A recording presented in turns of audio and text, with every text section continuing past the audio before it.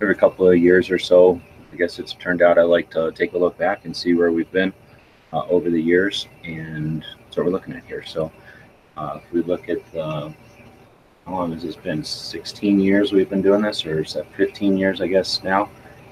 2020 will be our 16th year. I was listening to a chat the other day, and people, I guess, aren't familiar with everything we've been doing over the years. And I guess if somebody's sort of YouTube centric, or they're just jumped online and they're just following feeds and they're not paying attention to archives or paying attention to older stuff, then you might not catch all the stuff that's been going on. So in an effort to let people know, and then in an effort to archive it all, just to see what else has been going on, I think it was an interesting effort. And then as the project evolved, I started to see some patterns in our overall philosophies and where we've been going. So that's what we're going to take a look at. So if we fill in all those years, that's what it looks like to have 15 years worth of a project. We started back in '97, actually, doing stuff online, and by 2004 we had clients, and I stopped working for Microsoft and we went full-time into online stuff, websites, and building websites for people, maintaining websites. Maybe we did some computer work, we did some online tech support and stuff like that, but basically I quit my day job, and a couple other guys went part-time, and we went full-time into our company. And then Gun Websites started in 2004 officially. That's when we bought the website and decided to intentionally put some effort into just guns, putting gun stuff online. And that was a long time ago as far as the history of the internet and stuff. But one of the things that we did in 2005 was attend SHOT Show for the first time as media, going through and getting media credentials, and actually working with the SHOT Show media people to figure out how to determine who owns a website. That was kind of neat. And I think we might have been one of the first, if not the first, media to come in as predominantly internet. And that wasn't really a big thing yet. It didn't have much, it wasn't established, and it wasn't like considered real media. So it was a step, I think, to join in to the media portion of SHOT Show back then. And throughout the years, we've gone every year. It used to be in Florida every once in a while, so we have a couple of times where we attended in Florida. It used to be at the convention center. And kind of see here from 2010 on, it's been at the Sands. So most of the experience with SHOT Show now has been in Vegas at the Sands, but luckily we did have a couple of years of experience there to travel around and see some different venues and stuff. And when we started to look at that, it's been our like backbone of our projects, going to the SHOT Show, seeing the industry. I think gives us a finger on the pulse. It lets us see the industry, not just the transactions and the commerce side of it, but the whole industry, and it brings everybody together. So that's been definitely a resource for us, and an advantage being so close to Vegas, to be able to attend on such a long streak. So that's been a big part of our projects and a big influence on us being able to maintain our relationships with people at a thing like SHOT Show. So then getting into some of the things that we evolved, I guess, along the way, we started going to the NRA show in 2009. That was pretty cool.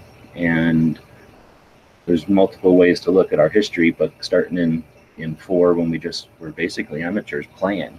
Somewhere around 2005, we started taking it a little bit more seriously, and by 2009, we attended the NRA show just to see what was so different between it and SHOT, and it was eye-opening, and encouraged us to attend it again. We attended it in 2010, but since it's a traveling show, it's not been something we've been able to attend. So as far as priorities go, it has not been a priority. If it ever shows up in Phoenix, I'm sure we'll attend again, but instead, I'll go on to the next slide, and we attended the Gun Rights Policy Conference finally in 2015. I became aware of it in 2009, and I'm kicking myself to this day that I didn't attend when it was in Phoenix in 2009. I'm sure we would have had a different gun websites and potentially a different environment today if we would have started going as active as we are 6 years earlier. But in 2015, thanks to the prodding of Charles Heller, who knew what we were doing and expected and anticipated I would enjoy the Gun Rights Policy Conference, I did attend, And that certainly changed the route of what we've been doing. And as we get into more and more levels on this thing, you'll see that this was definitely a pivot point. 2005 was a pivot point for us. 2009 was a bit of a pivot point. Getting to that meeting in Phoenix was neat, but then having to get to the meeting in North Carolina the next year was a challenge, and we'll talk about that a bit. But this kind of shows that we've traveled a little bit, but once we get into the next levels of our experience, I guess, chronologically, the travel is going to become more and more part of it. So one of the first things we did with gun websites was share our experiences out here in the West. I came from out East. The other guys grew up out here, and they just didn't realize what they had out here. And I would tell my friends about what we could do as far as hunting and going shooting, and we just posted stuff as hobbyists to share our experiences out here and to brag a little bit and to let them see what it's like to be out in the West. And as those websites got used, and eventually we'll talk about how we monetized those and became serious about them, we were exposed to firearms training. And it's not something I sought out. It was something that came to us. And being who I am, I challenged the people. It was a guy from Front Sight, Doug, came in, and we'll talk about a chat room thing that we had going in a minute here. But Doug came in and was basically spamming our chat room. And I said, hey, put in, or I said something like, put up or shut up or something like that. Like, quit just posting ads here. And he said, oh, no, I'm not trying to post ads. I'm trying to get people into training. So come experience our training. And we took him up on that. We went up to Front Sight for 5 days, and experienced firearms training for the first time for me since hunter safety classes or military stuff. And it's amazing. It was eye-opening, and that definitely changed. You can see how much influence training had for our projects. We could not get enough training. Me and the other guys dug in and not only enjoyed the skill sets and the knowledge, but the experience of seeing others teach.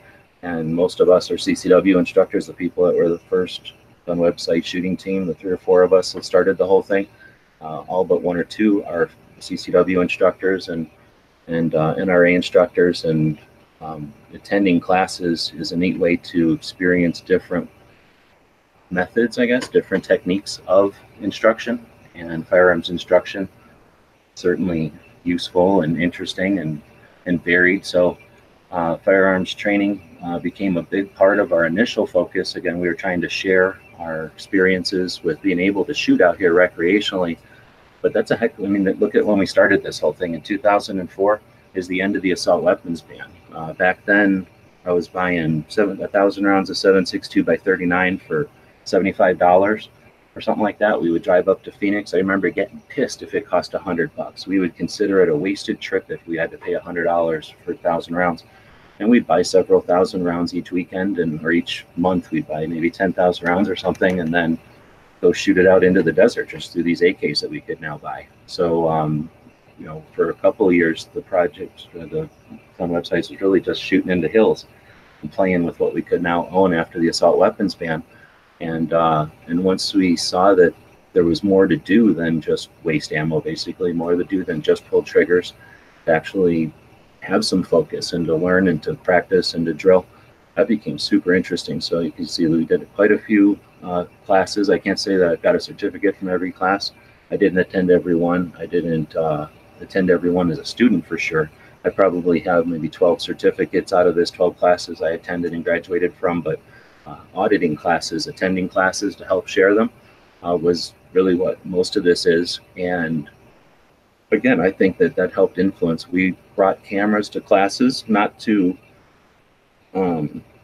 give away secrets or to offer insight into like ways to pick on instructors for problems or issues, but instead to share what firearms training was with people who had never heard of it before. And we knew we weren't alone, and that this was something that was fairly new to just civilians, whatever we want to call regular CCW holders, and just people that are experiencing firearms at whatever pace or rate they're in. So again, some of this first initial stuff was I'm not going to suggest this is the first time cameras were ever taken to the firearms classes, but we certainly became part of the industry by knowing these instructors and getting in with the circles and creating after action reports and reviews that were professional and useful for them and students. Existing alumni, they could look at our pictures and point to them on the forums. When we look at the timeline here, this was all pre-YouTube. This was when the forums were really big and photographs were all we had. It was expensive and difficult and tedious and really not practical to post video yet. So this was a lot of exploration and networking and getting comfortable or getting instructors comfortable with us and our technique and our skills. And again, it was a formative part of our experience because we knew that we were in an area with firearms and I don't want to call it education as much as insight, sharing the firearms culture with people. This was something that we could see that people had not experienced before, and they appreciated some insight into the various aspects of firearms training. It also got us traveling and getting comfortable with meeting new people and taking some risks as far as not going along with the typical recipes.